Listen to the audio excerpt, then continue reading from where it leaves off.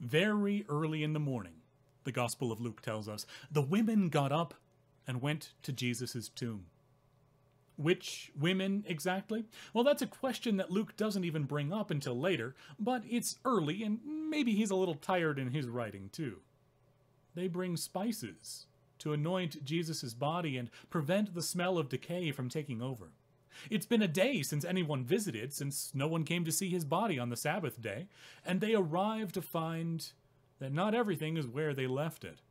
Specifically, the stone that closed off the tomb that sealed it has been rolled away. Now, I'm sure they're worried, hurrying in to see what's happened. And not only has the tomb been disturbed, but it seems to have been looted of Jesus' body. He's nowhere to be found. Luke tells us that they stood there puzzled. Puzzled?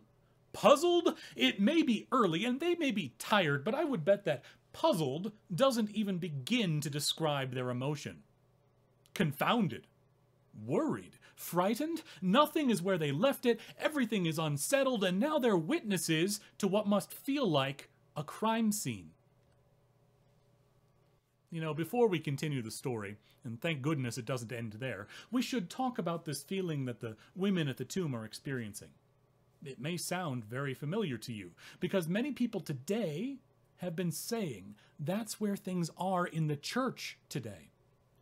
The church is in decline, scream headlines from articles in just the last few months. Majority of American churches now below 100 members. We're on a downward spiral. One headline even calls it a lifeless church. Even the Pew Research Foundation report shows that more and more people are calling themselves non-affiliated than ever before.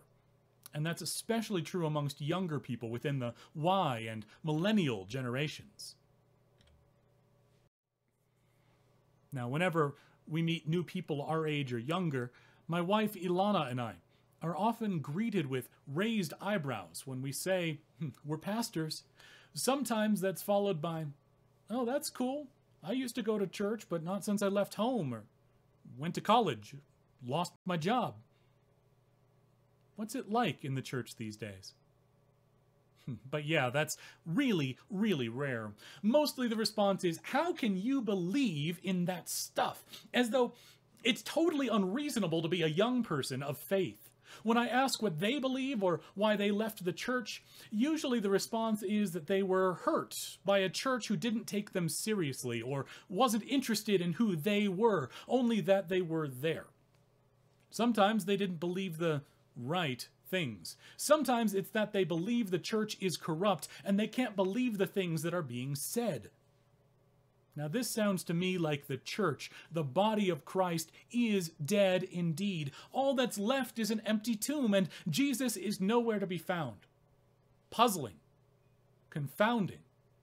Like a nightmare. Where is the Savior? How can everything be all right? Bam! Suddenly, in the midst of the women, two men in dazzling clothes appear. The women are afraid for their safety, already very off balance, but the men speak, saying, "Why do you seek the living here with the dead? He isn't here. He arose from the dead just as he said he would." What a shock! Remembering that Jesus had indeed predicted his death and resurrection, the women run away to tell the news to the men who, predictably, didn't go with. As Luke tells us, the men thought the story was nonsense and didn't believe them. At least 5 people, all telling the same story, and they're just dismissed out of hand. Yet, one of them, Peter, seems to wake up, seems to believe them enough to check out what they're saying. He runs to the tomb and finds it empty, stone rolled away, empty wrappings on the floor, everything just as they said. And even he walks away wondering what had happened.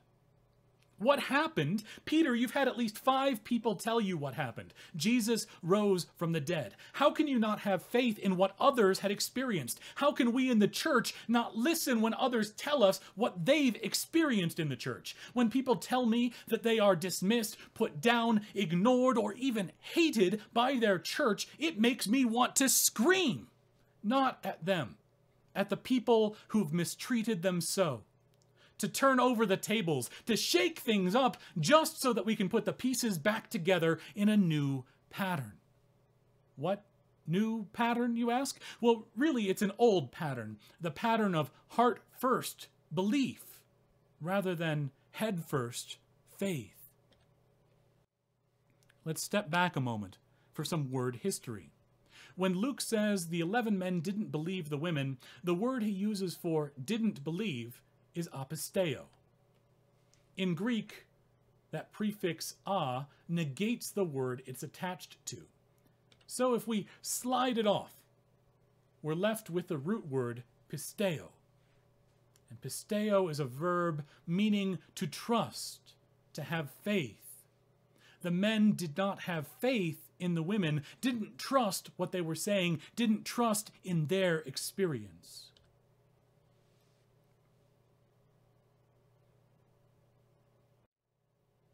Now, when the gospel was translated into Latin, pisteo became credo. Credo literally means to set one's heart upon, to believe in something with your heart rather than with your head. There's an entirely different word in Latin, opinor, that means to believe something with your head, to hold an opinion, opinor, opinion. Now, in Latin, it means something akin to the men didn't set their hearts on what the women told them, as evidenced by their lack of action. But there's more translation. When the Bible was translated into German, credo became belieben, to set your heart upon, to love through your whole being. To love. Yes, Liebe is the German word for love. Belieben, to love something with your whole heart. Now later in English, belieben became believe, which at that time had the same meaning. To believe in something doesn't mean to hold an opinion on its existence, to hold it in your head. It means to love it with your whole heart, to live it with your whole life.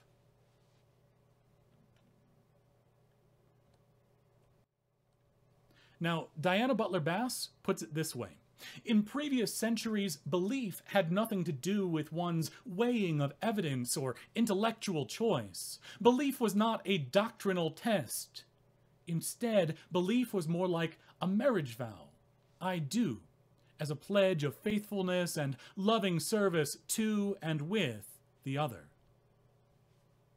Indeed, in early English usage, you could not hold, claim, or possess a belief about God, but you could cherish, love, trust in, or devote yourself to God. So the 11 male disciples, they didn't put their trust in what the women said.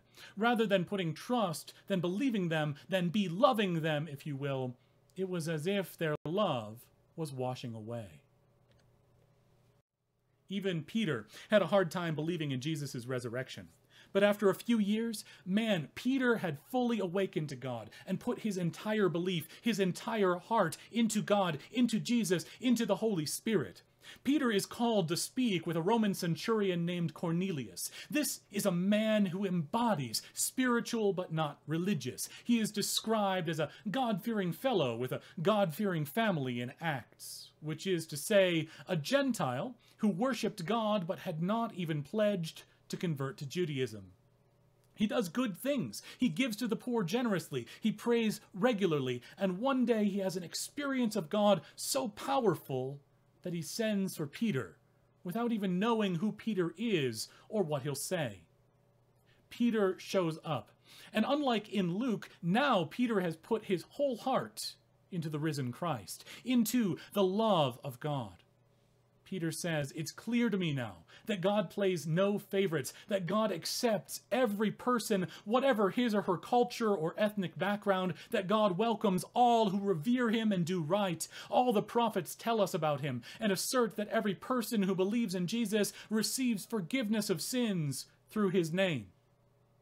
This is a big deal. Up until this point, the disciples had only been reaching out to Jewish men and women, but Cornelius proved that God was interested in Gentiles too. Peter trusted in God, trusted in Jesus, believed with his whole heart that God was leading God's children to love all the world. This, my friends, is what it means to believe in Jesus. To be wakened to the needs of others. To love others as radically as Jesus did, with your whole being, believing, beloving, just as God loved you. You see, the church is not dead. It is alive, just as Jesus led us to be. The church buildings are but the shell. The body of Christ is alive and active in the world, healing, loving, reconnecting with people and their own walks with God.